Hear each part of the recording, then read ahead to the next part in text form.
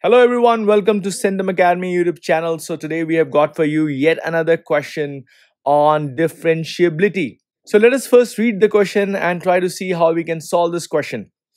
So here the question says, let f of x be a piecewise function e to the power negative 1 by x square sine of 1 by x when x is not equal to 0 and it is 0 when x is equal to 0.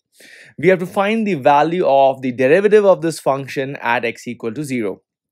Okay, so the first and the foremost thing is we need to first check, is this function continuous? Because continuity is a necessary criteria for differentiability. Because of the option number D, we have to perform this test. So let us do that. So what is the left-hand limit of this function as x tends to 0? So left-hand limit at x equal to 0. So for that, we have to use the expression limit x tends to 0 minus e to the power negative 1 by x square sine of 1 by x. Now, dear students, please note down that this particular function is a bounded function, right? What's a bounded function? Bounded function means its value is restricted between minus 1 to 1. And this function e to the power minus 1 by x square as x tends to 0 minus becomes e to the power minus infinity, which is tending to 0. So this fellow tends to 0. So overall, the product of something tending to 0 into a bounded value is actually a 0. So the left-hand limit is actually a 0. Let us find out similarly what would be our right-hand limit at x tends to 0. So right-hand limit would be limit x tending to 0 plus the same expression e to the power negative 1 by x square sine of 1 by x. And again, the same story repeats. Is you are going to get a bounded function multiplied to something which is tending to 0, so giving you the result as 0. And what about the value of the function at 0? So it is only given to us in the question that the value of the function at 0 is a 0, so f of 0 is going to be a 0, right? Now, since the left-hand limit and the right-hand limit and the value of the function at 0, they match, that means the function is continuous at x equal to 0.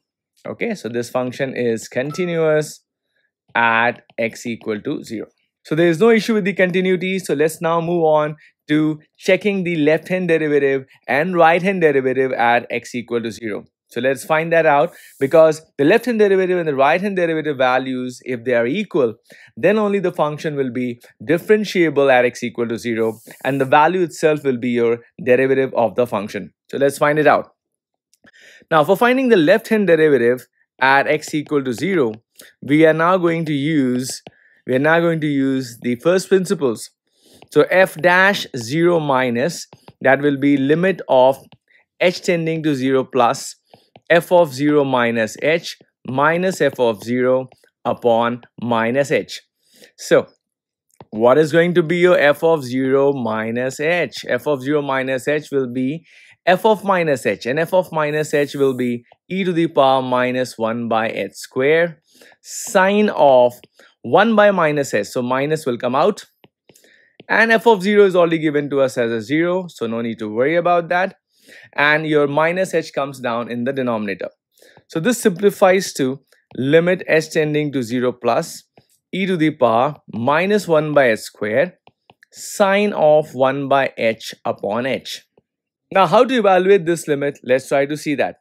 So for this, we are going to split the entire limit into two parts. One is e to the power minus 1 by h square upon h, and limit of sine of 1 by h tending to 0 plus. Now let us see this particular expression on the left side first. So let me call this fellow as L1 and let's call this as L2. Now L2 is something which is actually bounded.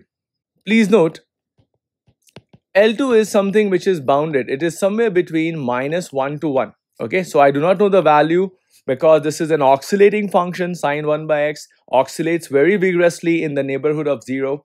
So we don't know its exact value, but what we know is that it's a bounded value. It's a bounded value. Its value lies between minus 1 to 1. Okay, now about the limit L1. So let's find out the limit L1. So for the limit L1, we'll have to use our L'Hopital's rule. So what we can do is we can write this expression as limit s tends to 0 plus 1 by h divided by e to the power 1 by h square. So mind you, my dear students, this is actually infinity by infinity form. So you can actually apply L'Hopital rule on this. So you apply L'Hopital rule on this, you have to differentiate the numerator first and differentiate the denominator and then take the limit again. So derivative of the numerator will be negative 1 by x square. Derivative of the denominator will be e to the power 1 by s square into minus 2 by h cube. Right? So this gives you the expression limit s tending to 0 plus h will come on the top. We'll have 2 e to the power 1 by h square.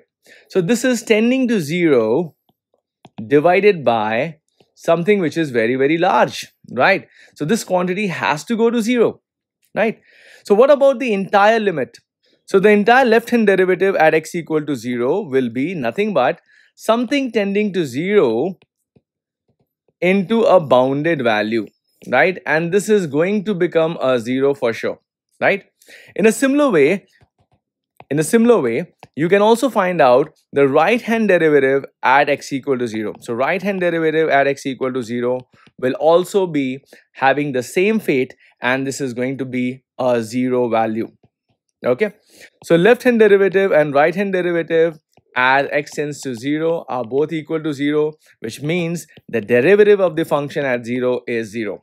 So which option is correct? Let's check. So option number C. Option number C is the right option for this particular question. I hope, dear students, you learn few concepts and especially the use of first principles to evaluate the derivative. Many of the students would actually like to use the direct method of derivative to get it, but in that case, your results will not be coming up as smoothly as you got in this case. Thank you so much for watching. Please do like, subscribe, and comment.